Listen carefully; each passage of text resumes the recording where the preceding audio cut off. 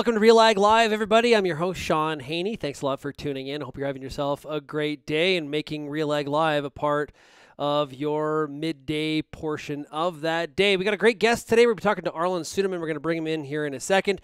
If you do have a question for Arlan, you know his knowledge is extensive, whether it's economics, geopolitics, as it all applies to what's happening in the commodity markets. It's been a real challenging time here through COVID-19. And we're not through it yet. I wouldn't say we're on the backside of it, but at least we've been in it for a number of months, and we can maybe try to provide some clarity today on what it means for the grains and the livestock market. So I'm really looking forward to today's discussion. If you do have a question, make sure you ask it in the comment box, whether you're watching on YouTube, Twitter, or Facebook. All you got to do is type it in. I'll see it on my screen, and I'll get the questions, as many as we can, over to Arlan. Let's bring in Arlan here. There we go. Arlan, how are you doing?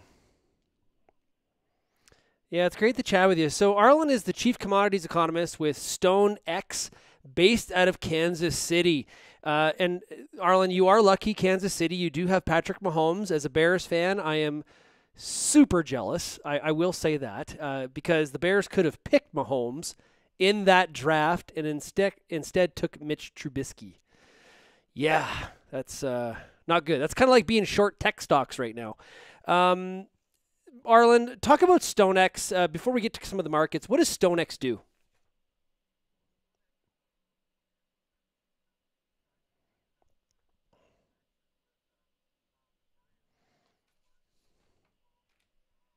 Them all in trying to help customers manage their risk exposure. Now, it looks differently in different parts of the world. Here in North America, for example, in the United States, our clientele are primarily commercial based. In Canada, it's more farmer based, although we're expanding more farmer based in the United States now.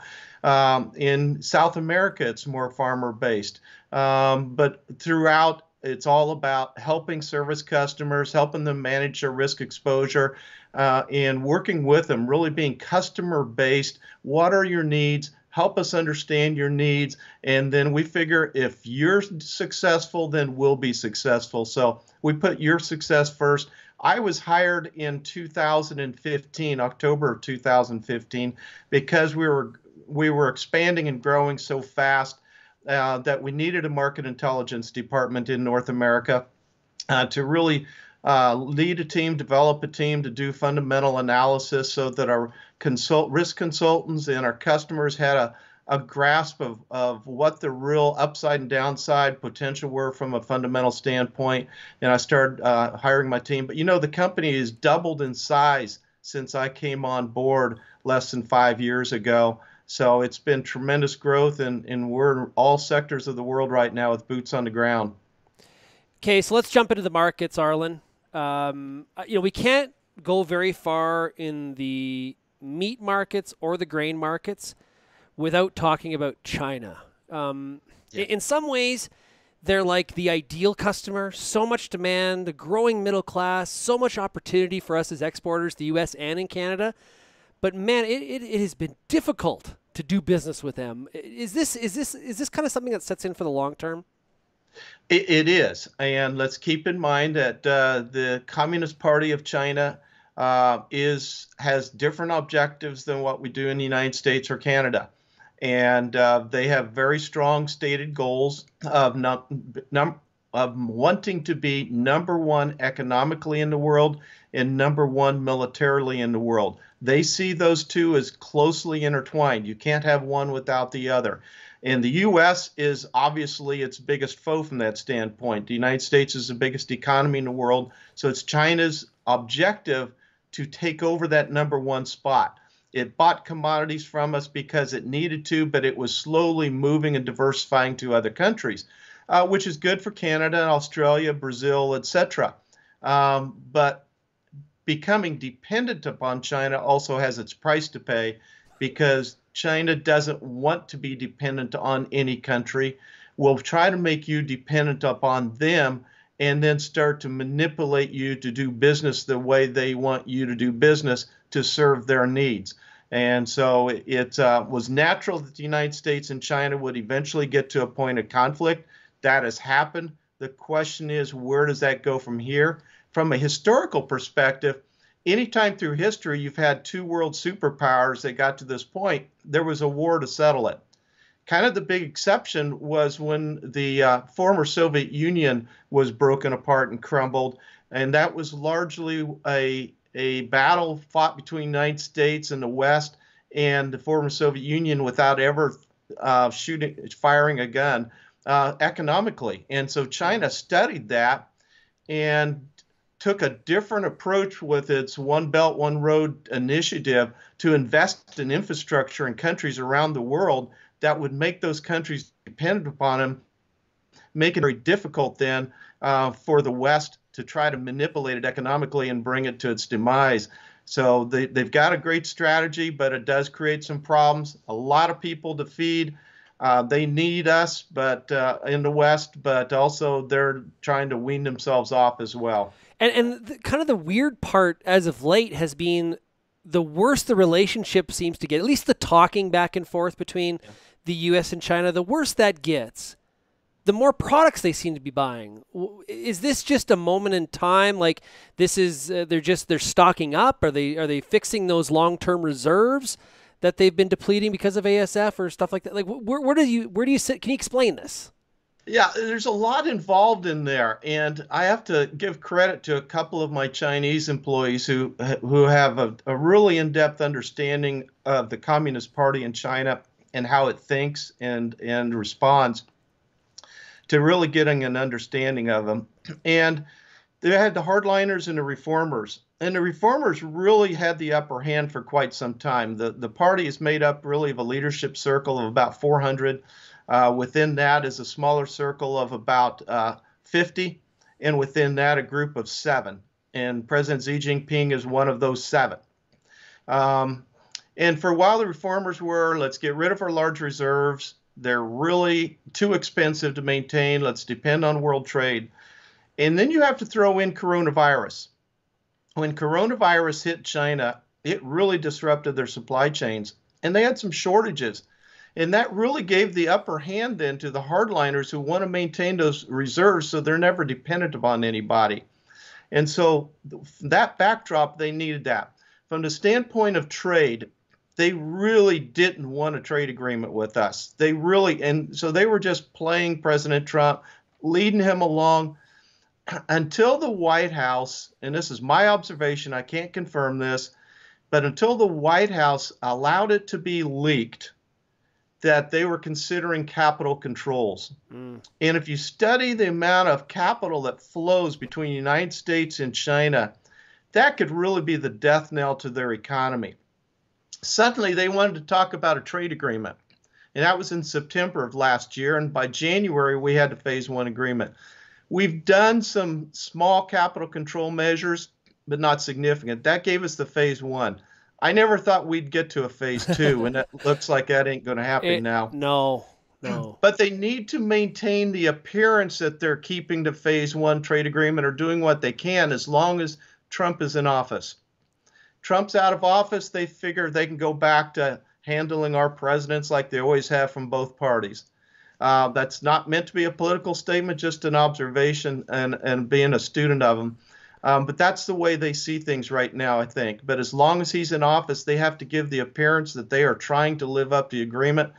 Not that they've ever lived up to any trade agreement in the past at any time. Yeah, essentially, in some ways, phase 1 is like the largest grain contract ever negotiated. Now, there is some other things that are in there, but all of the focus is on phase 1. We were led to believe that phase 2 negotiations would begin right away. I was kind of like you, kind of skeptical on that, and here we are.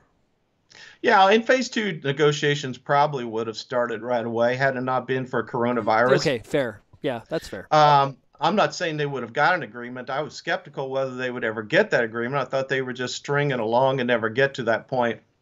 But coronavirus pretty well killed that. And then the way that China handled the coronavirus really angered U.S. leaders. And that really started the deterioration of the relationship. Right now, something that's getting a little bit of attention in the mainstream is the floods in China and the impact that that could have in the back half here of 2020. What are you hearing on that? Because I got a question here just from 9 Inch Colas asking, and recently China has had floods on many farms and fields due to flooding. So talk about the flood. Yeah, there's some stuff out there that's misleading, and I get asked about this all the time. Some of the material out there indicates that the floods have destroyed all the crop production and that mass famine is coming to China. That's just not true. The floods are very, very serious. China is a massive country. They're a very large country. So if you look at the area of the floods, it's mostly in central China. That is a large concentrated area of rice production and rapeseed. And so at this point, it looks like this year's rapeseed and rice production, that much of it got harvested. There'll probably be some losses, but they have tremendous reserves of rice, about a year and a quarter supply of rice. Ooh. In fact, they were even offering some rice out of the reserve to feed grain users to try to ease the pressure on the corn market. It could be a problem depending on what happens here. If the Three Gorges Dam breaks or whatever, that could affect next year's rice production. So that's an ongoing story we got to follow. Corn and soybeans, we're talking about maybe 10 to 15% of the belt really seeing an adverse effect. Probably the bigger adverse effect on corn and soybean production in this year is dryness in the North China Plain, although it looks like over the coming week they're going to get some good rains. So we don't see a lot of negative impact on corn, soybeans, and wheat this year. And on rice and rapeseed, we'll have to watch rice and rapeseed for next year. The Three Gorges Dam is the big one. Three rivers come into that. And that dam now, officials admit, is starting to be deformed. And if that dam gives way, what's been modeled so far by Chinese authorities is that it would be a wall of water initially 100 meters high, moving downstream at a little better than 60 miles an hour. So they've evacuated over 44 million people. So it's quite a big deal for them. It's just not impacting crop production the way the way some reports are indicating. Yeah, and so I read, I can't remember who put out the report. It was, I think it was on Monday, talking about how, the rebuild of their pork herd, it is in the way of that dam. Like if that dam breaks, some of their rebuilt pork herd is going to be wiped out. Is that true? To some extent. It's not like the whole thing. Most of the pork production had been further north where the grain is grown in the North China Plain, etc. But they had been starting to migrate some of it further south, which would be involved in that flood plain. So it would impact some of it. It's hard to get data on just what portion of it. It would be a minority portion of it. But right now, anything that hurts the meat supply would be huge. And have big implications. So yeah, that is a factor. But the human toll, if that dam gives way, that will really rock the Chinese economy. And frankly, this is the greatest challenge that the Communist Party has faced in China since they came into power 70 years ago. They faced Hong Kong and all the protests there. They faced the coronavirus. They faced African swine fever. And they're still dealing with those issues, and now the floods. And if that dam gives way, huge economic impact on the country as a whole. That could really unsettle the leadership and create some problems there for the Chinese leadership. Question from Lindsay, watching on Facebook. Hog markets seem to be recovering much slower than others, especially compared to cattle. What's happening in China with ASF and the hog herd there? Again, data is hard to come by, but as we talk to our people on the ground and kind of put the pieces together, it looks like they are back to somewhere between 20 and 30% below where they were pre-ASF in production. They continue to boast of how they're rebuilding their herd, but when you look at pork prices, they're still just below record high prices. Piglet prices set a new record this week. And are extremely high. They're really commercializing their operation, which could be expected. The small farmer is being squeezed out. He can't afford to pay that for the piglets. And so it's all being commercialized right now. There's a big black market activities going on as well with pigs. African swine fever is still very active, but the only reports you hear of African swine fever are hogs in transport. Because if a farm has African swine fever test positive, then the local government unit has to subsidize paying for those hogs. They don't have the money to do that, so somehow those tests always come back negative. Imagine that. Just But when pigs are being transported, oh, we don't know where they came from, but we caught them and they're positive. uh, And so when you look at where they're getting these hogs in transport positive, it's really across many areas of the country where they're having problems yet. When you look at the feed demand aspect and the prices, it would suggest we're still down. I think it's closer to 30%. There's some data to say that in some of the regions they may only be down 20%. But they're really actively importing as much as they can right now, and still seeing prices just about 5% below record highs set last October. I want to jump over to a different commodity for a second. A lot of growers in Western Canada, our staple is spring wheat. It's paid a lot of bills over the number of years. It's hard currently a lot of times to get, to be in love with wheat. It has not been the payer of those bills like maybe it was for some of our parents. What is your thought on the spring wheat market? Well, looks like we're going to have a good crop here in the United States, which will add to your crop there. Um, it's still the quality milling wheat market. When you look at U.S. and Canada, our competition is probably Australia, maybe a little bit of Germany and Argentina, but it's still the quality wheat market. And when you look at wheat in the world, we're full of wheat. We got lots of wheat, but a lot of it is feed quality or lower quality, not the protein wheat that the millers want. So there's always going to be demand for it. But unfortunately, that demand hasn't quite been high enough to pay the bills. And so when that happens in the marketplace, it takes a price to make sure we maintain production. And right now, that production is being shifted to the Black Sea. They're learning how to grow higher quality wheat there. They're starting to steal a little bit of that market. It was about 27, 28 years ago when I got a call from Senator Dole's office in a job I was in at the time, saying that Boris Yeltsin was coming to Kansas and asked if I would set up a farm for him to visit. And it was about wheat harvest time. And so I found a local farmer, and Boris Yeltsin came calling on that farm. And I remember his comments very clearly. He said, "You're growing the wheat that came from my country.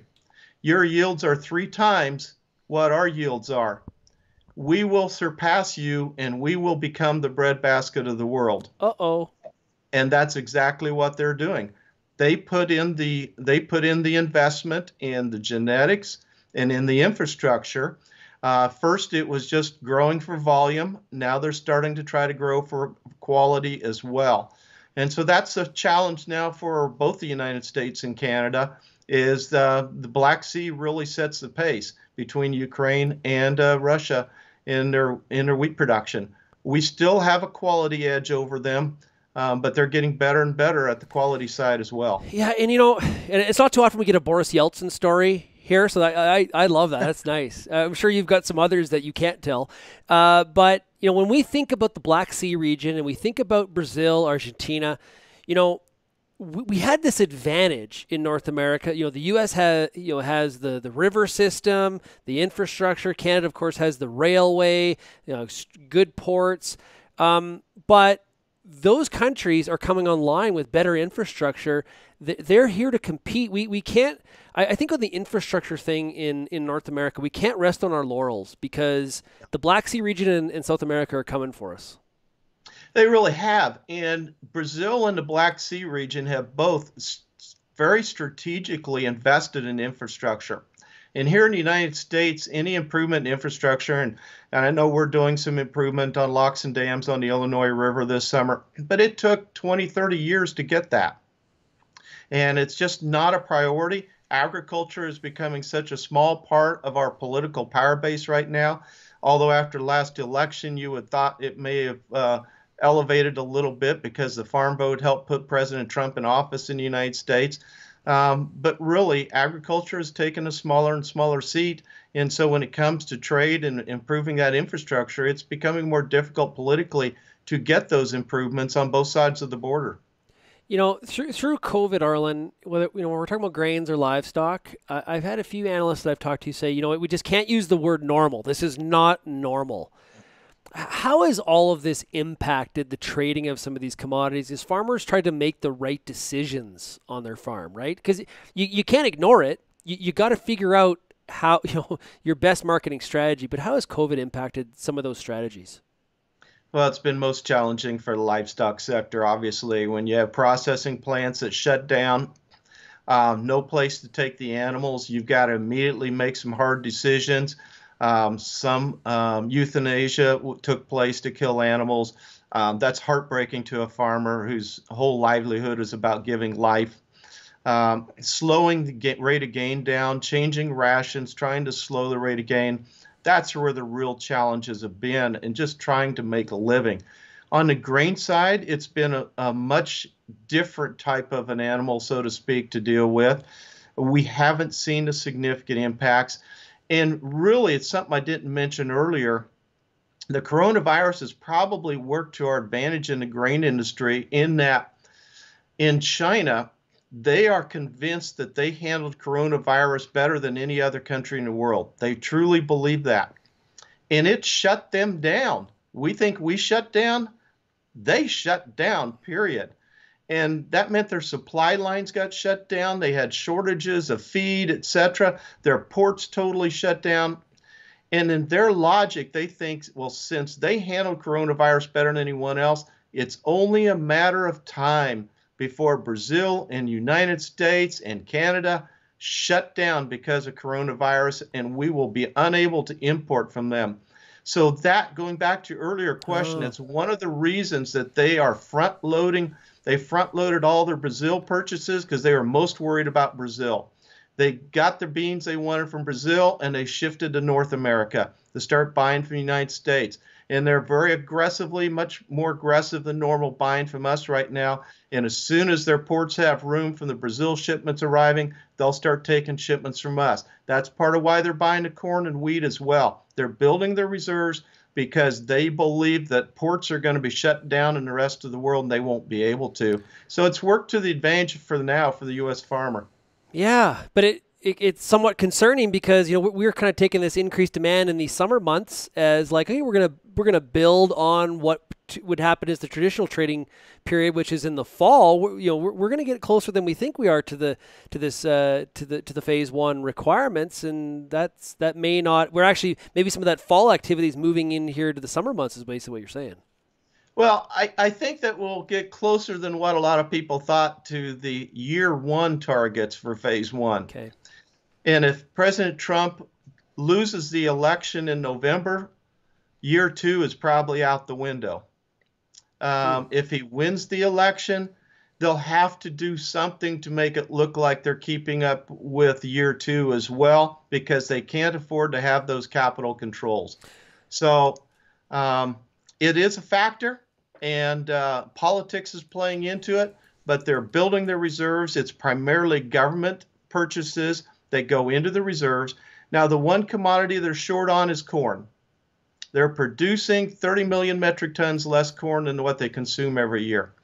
And we've been talking about this in presentations we do for the last couple of years. The day of reckoning is going to be coming, and it looks like it's going to that point now.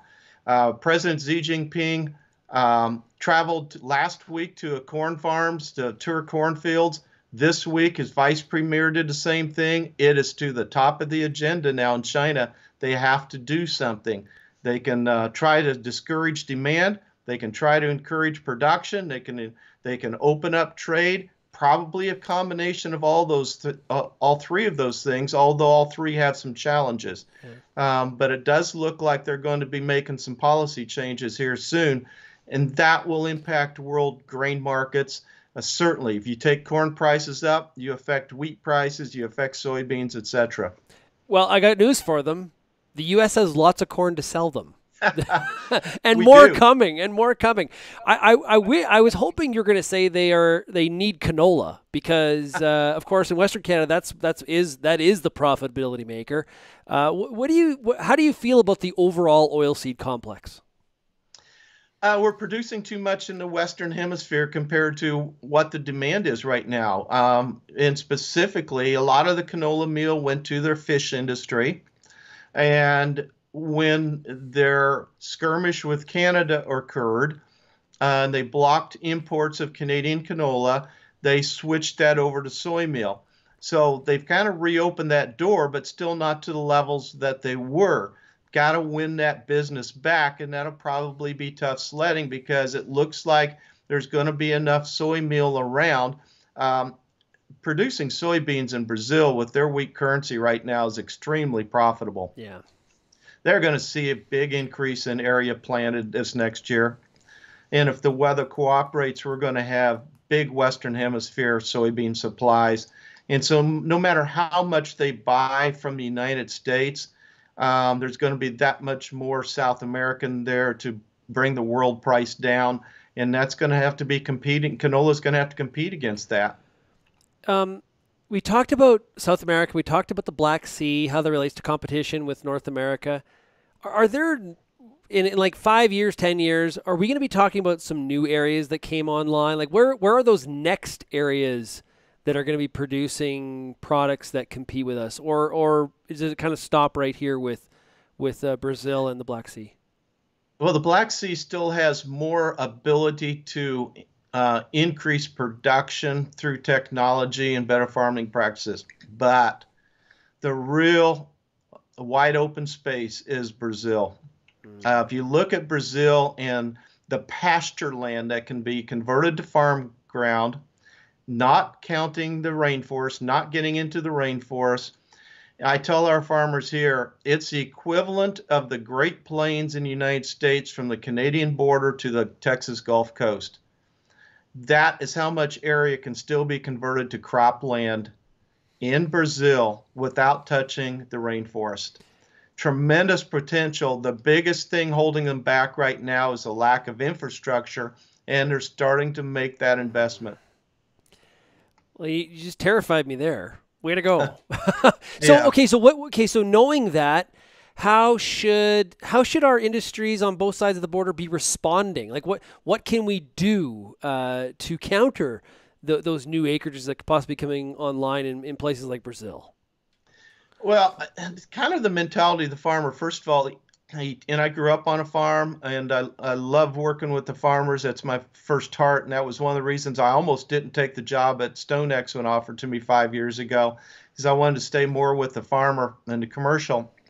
Um, but he's got a mentality that of optimism, and it's always going to get better, and that's what keeps him going through the hard times.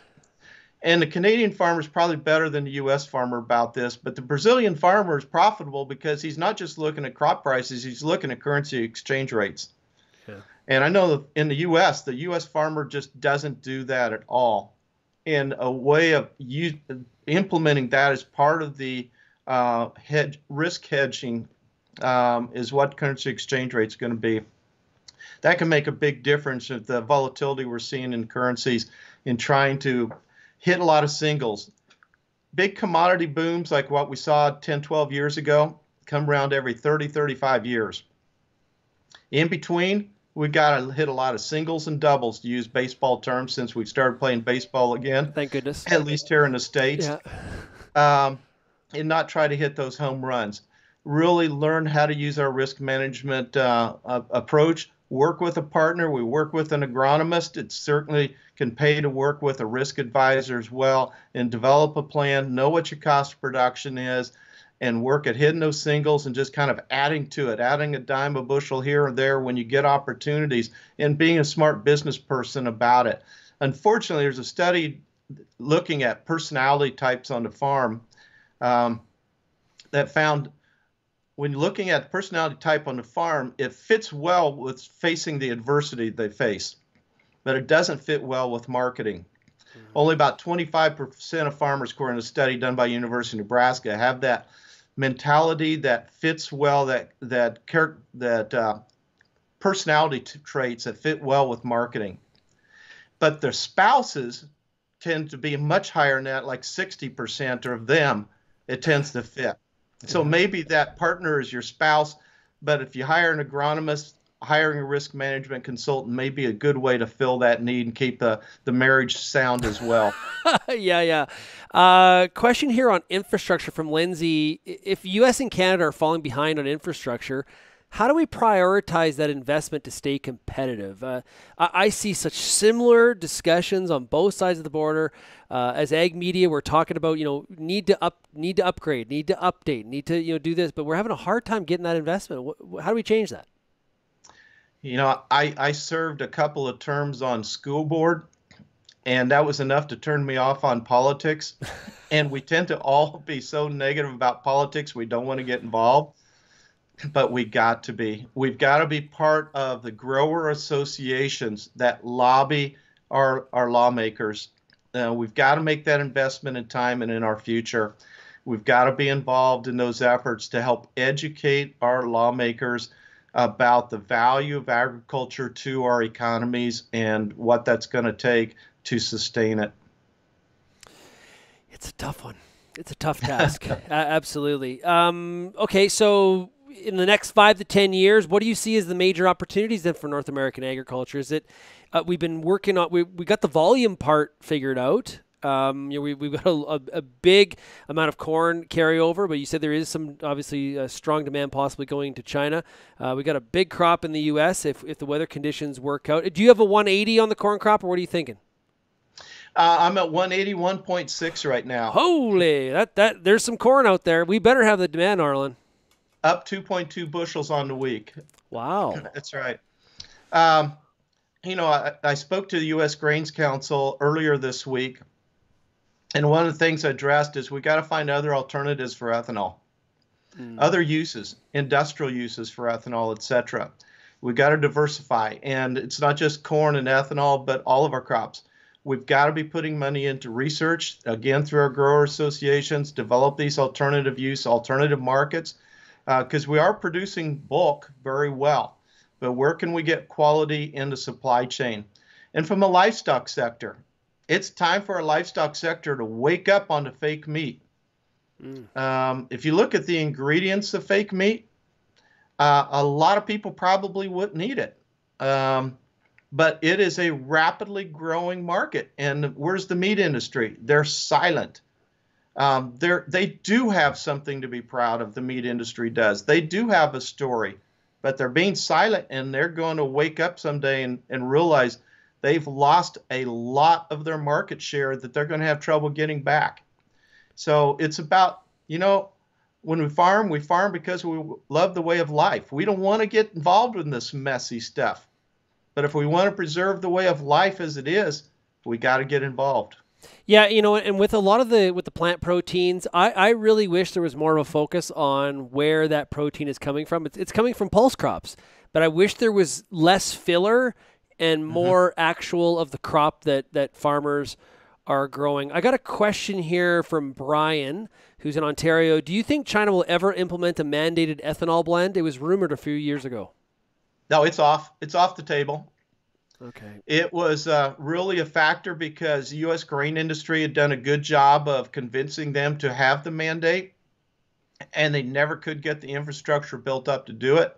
And so they abandoned it about a year ago. Okay. So the mandate doesn't exist. They still have an ethanol industry.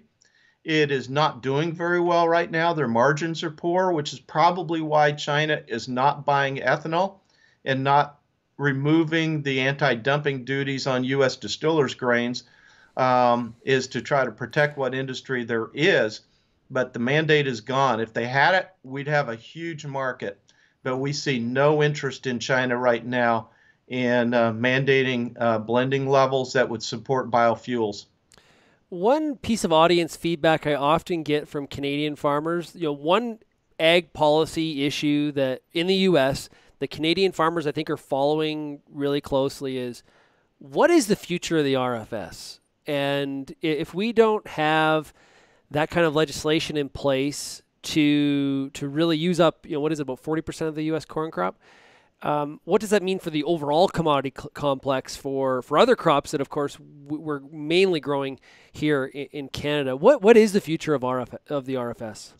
Yeah, and it was 40%. It's fallen back a little bit, and then of course the industry would want me to say, well, their distillers grains still go into livestock, so that offsets some of it. So how you do the math, but um, the RFS I think also is going to struggle longer term.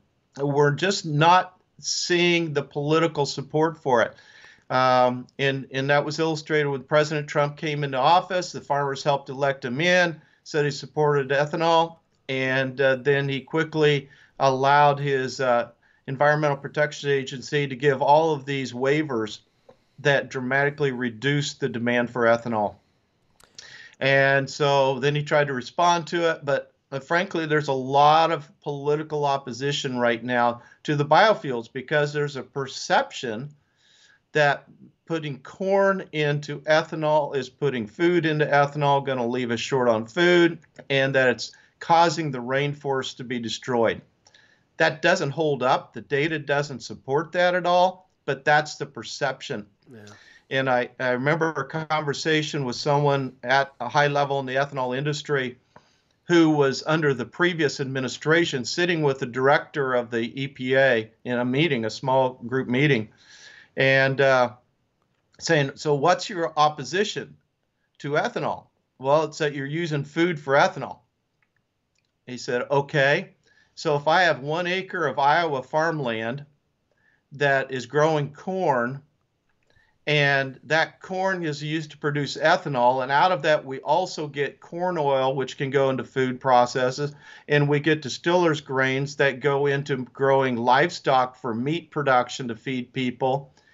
That is worse than growing 1 acre of switchgrass that goes to ethanol, but no food comes out of it. And she goes, yes. Huh. So it's deeply ingrained within the, well, as we often talk about, the deep state here in the United States, the life staffers within the bureaucracy of government who develop the policies and everything. And there's not many friends of biofuels left unless it can be something that is really outside of traditional production agriculture as we know it today. Yeah, a lot of challenges. You brought up beef. Maybe let's go there. There's something that doesn't add up for me, Arlan. I'm hearing about strong beef demand from some analysts through the summer into the fall, even with COVID happening. People clearly are showing their love of products or proteins like beef. Yet when I see some of the drops in the food service sector, we saw McDonald's earnings yesterday, very poor, considering what some of the analysts were thinking.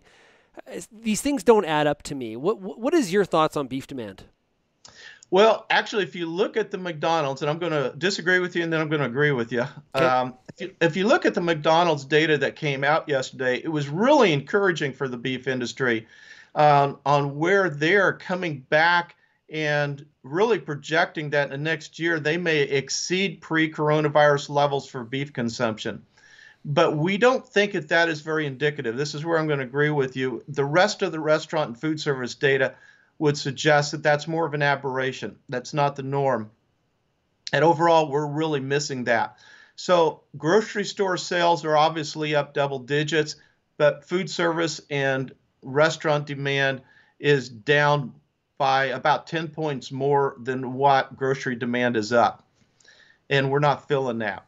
And right now we've got a backlog of beef. We can certainly see it in our cold storage reports. The freezers are starting to fill up. We have seen as choice cuts got down to around $200, we have seen consumer respond to that as the grocery stores have started to pass along the cheaper prices. That has helped demand. We've seen export demand start to pick up as prices have come back down as well. But it's a very fine line right now and bordering on oversupply. And of course, we're going to be working through the backlog of beef from the processor shutdowns this spring, probably the rest of the year. Hogs, the demand has been better, largely because of Chinese purchases, offsetting a lot of the domestic demand we lost. But we're getting a lot of congestion at the port in China, starting to back things up because of all the testing they're requiring for coronavirus. They've done hundreds of thousands of tests for coronavirus on imported meat.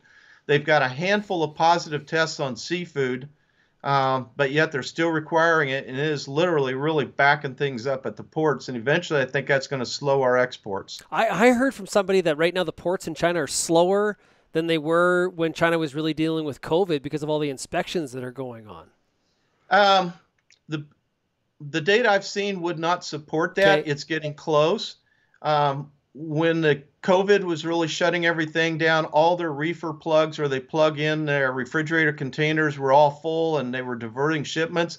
We're not quite at that point based on the data I've seen this week, but we're getting close. Okay.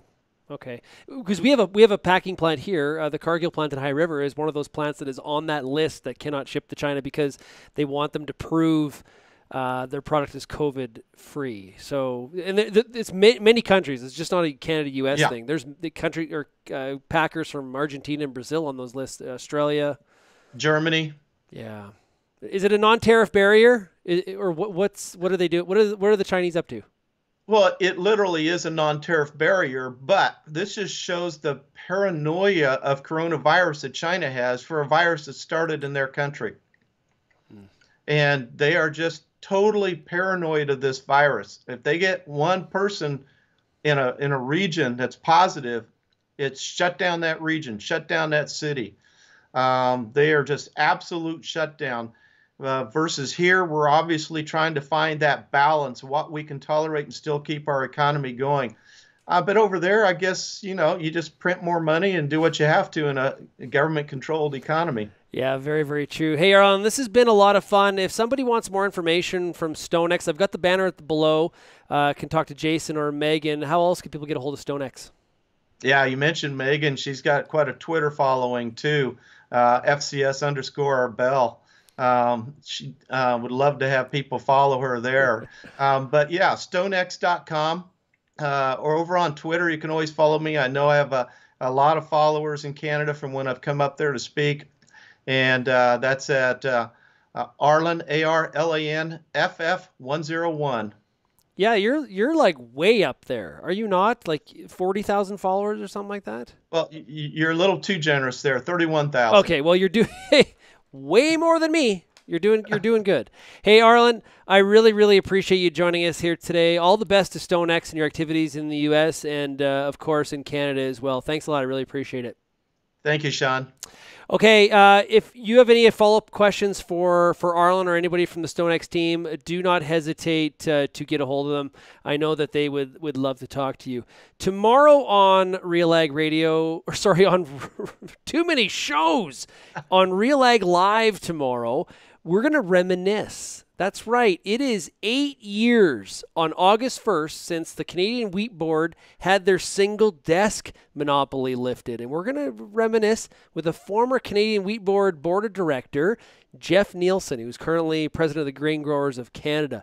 We're going to kind of go back in time and talk about the single desk and what's good, what's bad. I know which side of the list I think is longer. Hey, we're going to have some fun with it for sure. And actually, Jeff and I are going to tell a story about how RealAg actually played a part while Jeff was a board member and him getting actually in trouble on that board. So we're going to talk about that tomorrow. So, hey, I really appreciate everybody. If you want to get a hold of me, you can send me an email, shaney@realagriculture.com, or you can call that RealAg listener line, 855-776-6147. Thanks a lot for getting real and getting connected with RealAg Live, and we'll talk again tomorrow. Cheers, everybody.